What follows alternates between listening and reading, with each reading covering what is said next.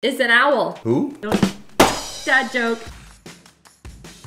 So, the ads got me. Bought a bunch of stuff. Now we gotta test it. Because I'm determined to figure out what's actually worth buying. So many ads for some of these. So many ads. All over TikTok, Instagram, YouTube. If you like this series, check out the playlist. I have lots more. And we're gonna start with one we're gonna have kind of like going on in like the background. It's more of like a scent product, which is not normally something that I test on this channel, but I wanna try it. It's by the brand Lohn, I wanna say. L-O-H-N.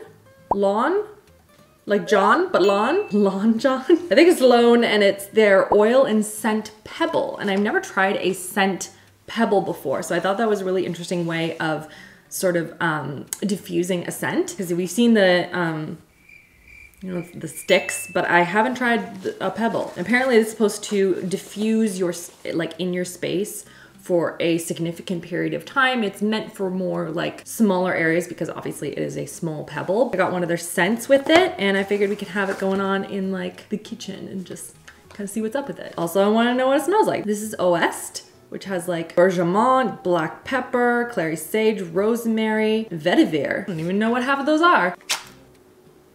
Woo, almost licorice-y? Is that licorice? Christopher, does this smell like licorice? Yeah, kind of.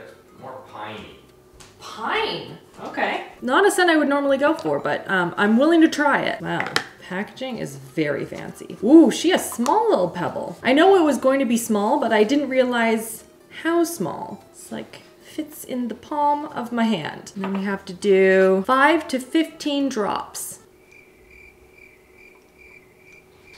There we go, something like that. Then I'm gonna put it over here. I like that it's small. It feels like something that would be nice in like a bedroom. Just kind of have it chilling on your side. Can you tell I'm a little scared of candles still? So we're gonna put this over here.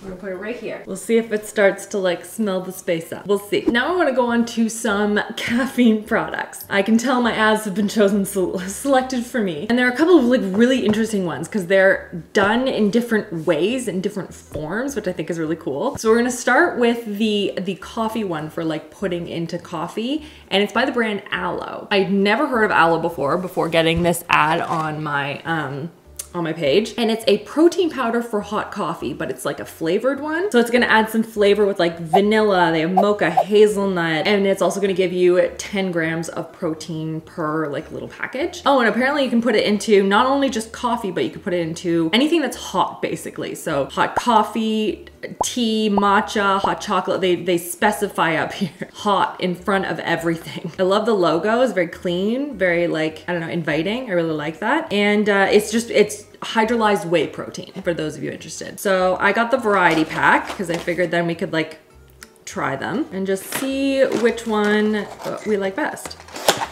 Okay, can't do hazelnut. Caramel and vanilla are the ones that I am the most intrigued with. So that's what they look like. That's a lot of powder. And it says specifically that it is clump free on the website. Like they make it very clear that this is going to just like blend into your coffee, no problemo. It's also gluten free and doesn't have any sugar in it. It has stevia, worth noting. Mix into 10 ounces of hot coffee. 10 ounces. Okay, so I have here just black hot coffee. My Ember mug, everyone. She's back, I'm very pleased. Christopher, should I try caramel or vanilla? Usually you like caramel more. All right. Like how you know what coffee I like more than I do. Do I have to do anything specific? Just dump it in and stir well. You can do that. What do you smell like? Woo! That smells like maple syrup. Remember the hot chocolate we tried? That was like maple syrup. It was like French toast. That's what that smells like. I'm mad at that. I need a stirring apparatus. It's a whole thing. Ember mugs are worth it, but you cannot use metal spoons if you're gonna stir at the bottom of it. So I stir with a sharp knife, like to live by the edge. Okay, let's put this in, because right now, looking a little clumpy. Does not look appetizing. Why is this such a small hole? There we go. Get it all in there. Oh my gosh, look how much it is. What? That is so weird. It just sits at the top. Doesn't even blend in. It's so weird. Okay, I need a spoon for like getting it mixed in a little bit. Just to smooth it in. This is so strange looking. Whiskey, whiskey. Okay, that's at least a little bit mixed in. I have to like squash some of it against the side a little bit. I wonder how sweet this is gonna make it. I'm very curious if there's gonna be like a grainy taste to it, because sometimes that happens with like a collagen powder and stuff. Been trying some of those for future videos. I don't know. I mean, that doesn't look very creamy, but that does look dissolved. So maybe we'll taste test it, and then if I like it, maybe I'll just add some cream to it. See how that is. Okay, drum roll.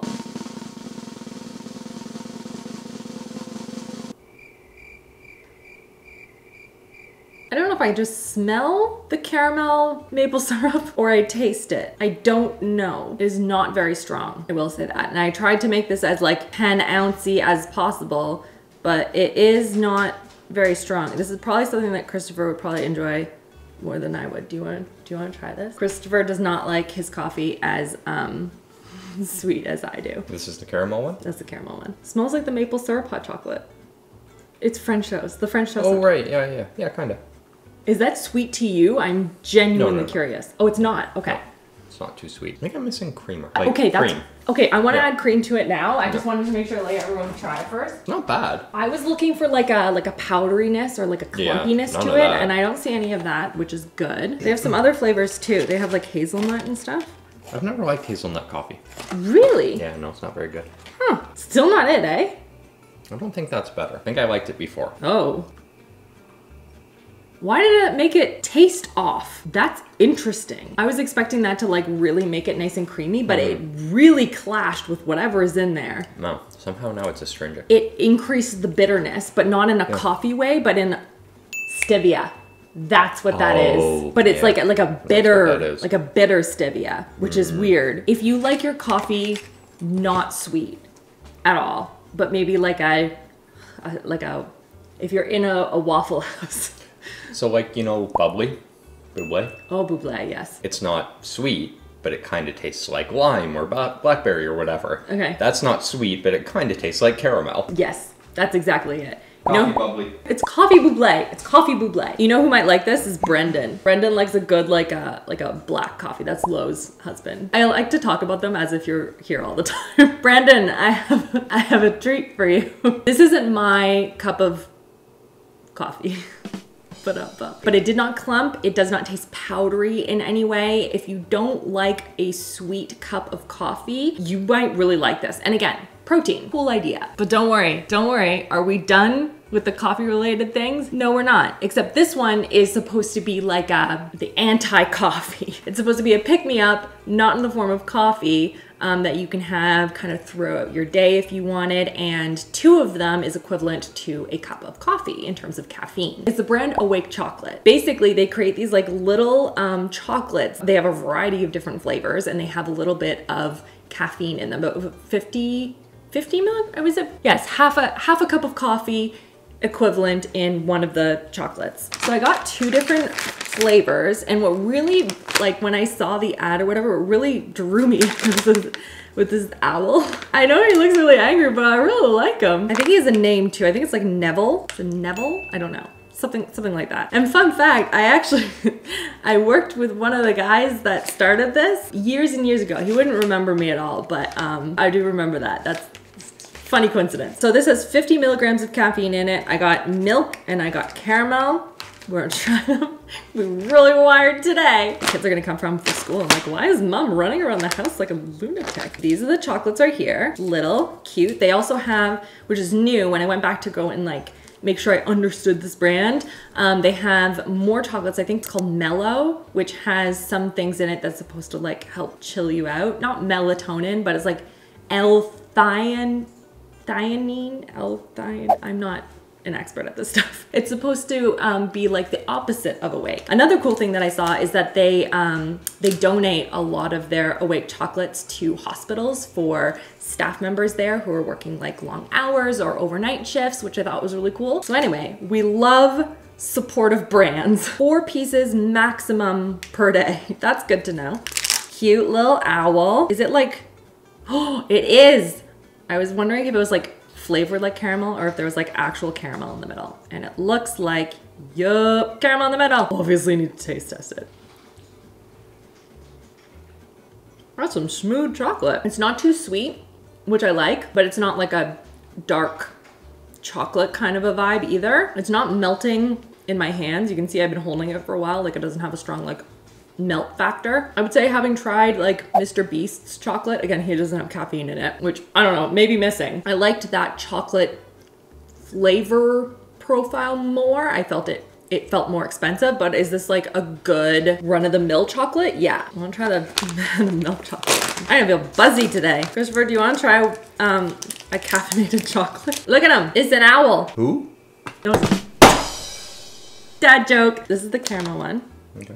This has caffeine in it, just letting you know. Again, I keep saying this. I keep expecting to like kind of like melt into it as I bite it. And it's not one of those chocolates. You can't even taste the caffeine. Can't even taste it. Well, it's not coffee flavored.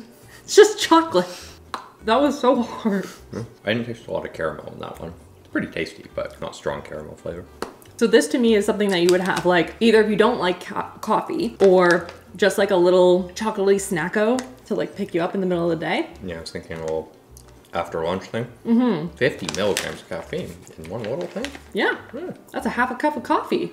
Gonna be wired today, Christopher. Wired. Yeah, that's a couple of coffee things. Yeah. Pretty good. I mean, they're pretty good though. It's a cool idea. Okay, now while I wait for that caffeine to kick in. Ooh. Now I want to talk about the product that I probably see the most ads for. So many ads. And I have tried something from this brand before and I really liked it, but they came out with some new products and again, they've just been pelleting us with so many ads. And that is the Always Pan by Our Place, but it's the enameled cast iron version. So you can put it into the oven, but you can also use it as like a regular cast iron. They say it's heirloom quality, is what they said. And they have a bunch of like glossy finishes to the outside, which is supposed to be much easier to clean. And then the regular just cast iron in the inside. So I want to show you the one that I got. I got this one. I like the color. I don't know. This color is like a really nice one. I will list what it is below. I think it's smoke. Could be wrong though. Haze? I don't remember. And it has these like little things. So obviously, if you're new to cast iron, this whole element is going to get very hot anytime you put it on the stove or in the oven. So you have to be very careful when you're taking it out of things or using it on the stove if you have not used it before. So it comes with like a really cool, it looks very like, it looks expensive. This little like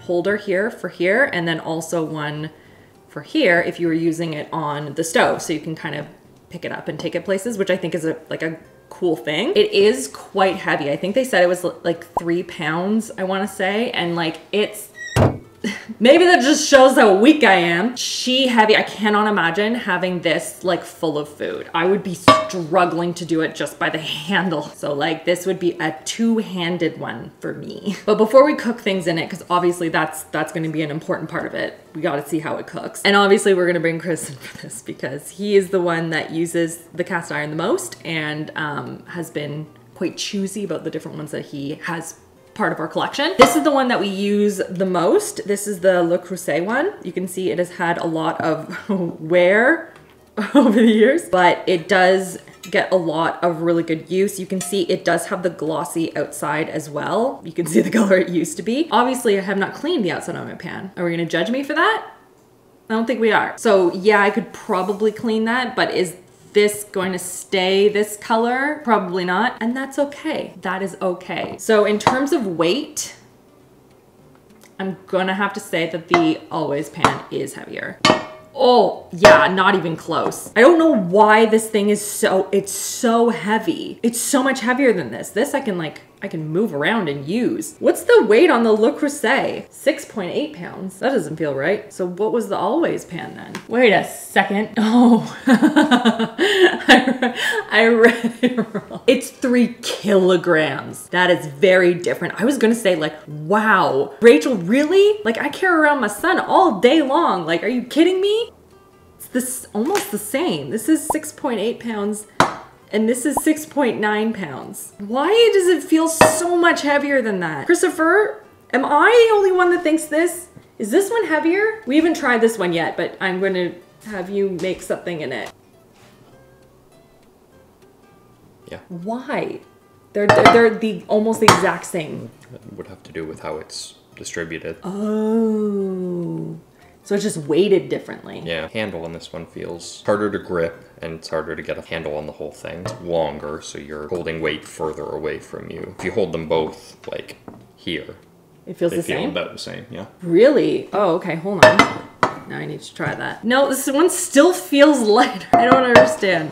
Okay, you know what? We're gonna try and cook things. So we're gonna go over to the stove. It comes with this wooden sort of spatula thing that you can rest into the notch there. And then it also has like a lid that matches that you can put over top, and you can kind of see everything through. The lid feels nice, like it feels like a nice quality lid. This feels really light, very cheap. I don't know why. Just something about this is just, it feels flimsy to me. This feels like it's not gonna hold up for a very long time. Let's see how it cooks though. All right, these have been heating up. Obviously you can tell which one is which. We're gonna do steaks side by side and just see how they do in terms of even distribution of heat.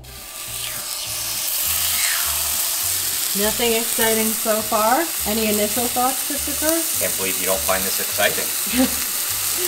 Wow, riveting. Let's see here. Nice browning there. It's not a perfectly flat piece, so you wouldn't expect it everywhere, but that's nice coloring. This one took a little bit longer to brown. Ooh, that's a very deep brown. I like that. I like the look of that one better. It took a little more time, so that makes sense that the enamel on this one is a little bit, you know, more non-stick out of the box than this one. But right. They're both coming along. One, not quite there yet. Here's what I'm going to do. Transfer it to here. Finish it with a bit of butter. It's definitely heavy to hold while tilting. Like I've got it resting on the grate. If I were lifting it, that would take a lot. Glad I'm not the only one. So I was like really concerned about my strength. No, it's a heavy pan, which, you know, can be good, but it's not ideally weighted. Oh, I'm so excited. So while the steaks are cooling, I mean, obviously we have to taste test them. I'm gonna go into a product that I'm not gonna lie, I have avoided, including this one for a while. I don't know why, it's just something about this just feels so wrong. I don't know, I can't explain it. It's probably a fine product, but it's something that I get ads for sometimes that it's like scrolling through, and it's the Crunch Cup. And this product is designed for anyone out there who struggles with soggy cereal, in that they don't like it or will avoid cereal because it gets soggy. I have a family member in my household who will just refuse to eat cereal in the morning because of the sog factor. So I'm curious if this makes that better and more appealing, and we're gonna test it out. So basically how this works, I don't know why this just,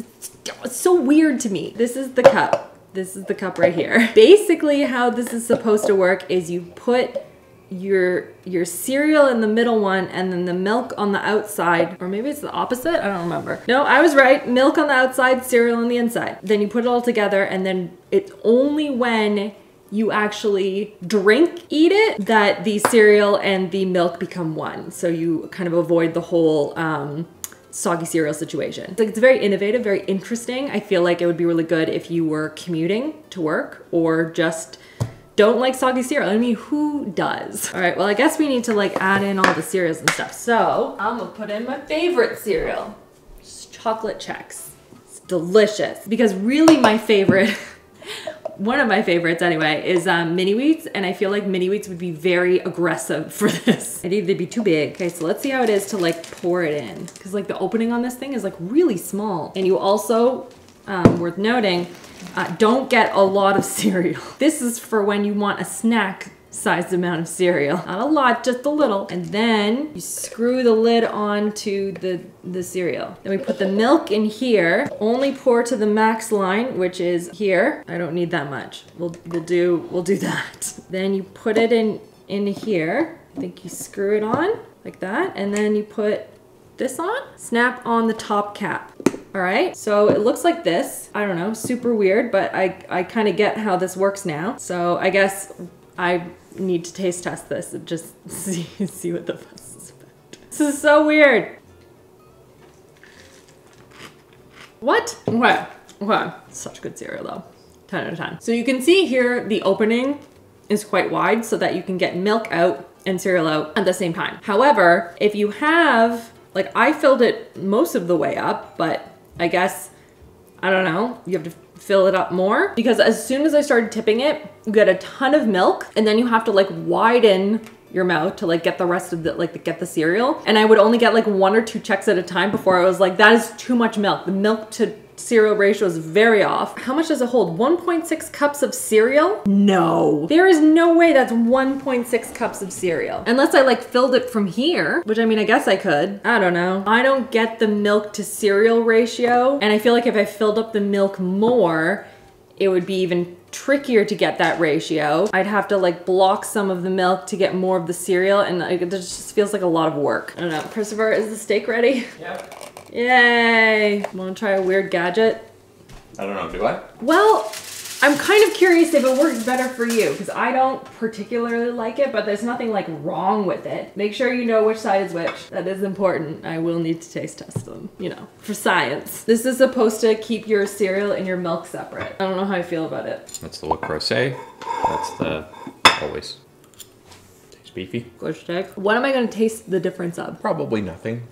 It's the same steak, cooked the same way. The one from the Le Creuset came out more rare. It was a slightly thicker cut, so that's kind of probably it. Really, to me, it comes down to the fact that it's just not well balanced and makes it difficult to hold, and it's not very comfortable because it's square. Like, I get it looks pretty, but like, I don't want to hold that. In terms of the cooking performance, they were very similar. They heated up well, they held their heat well, they similarly non-stick. I still prefer the Le Creuset one, but I don't know, that's not shocking, I guess. It's a good product, it's heavy, it's gonna be durable, I assume. We like our other one.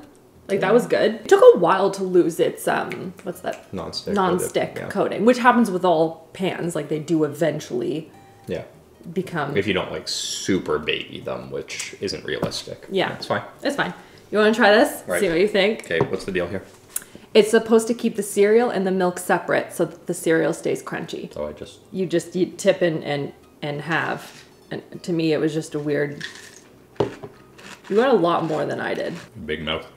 Do you like it? It's a solution in search of a problem, but it works. I don't know. I didn't get a lot of cereal out of it. Maybe I was being too delicate with it, but like, I was not impressed. I don't know. Seemed like the ratio to me. Depends on who you are, I guess, as a person. I prefer a bowl and spoon. That's my jam. But like, again, if you are commuting and you have this prepared in advance, like that's a really easy grab and go kind of a solution to me, right? Yeah, I mean, you know, if you're really into cereal and you want to have it in the car, as a passenger, I would feel uncomfortable doing this while driving. Yeah, I guess, yeah. I feel really uncomfortable having this on the subway or a bus or train or something. So if you're a passenger in a vehicle and you really want cereal, it does work. Don't do that and drive though. Yeah, fair point. Oh, I have to smell my little thing here. It was honestly a little bit unfair to put it right next to the steak. So I'm gonna try and put it in our bedroom and see if it like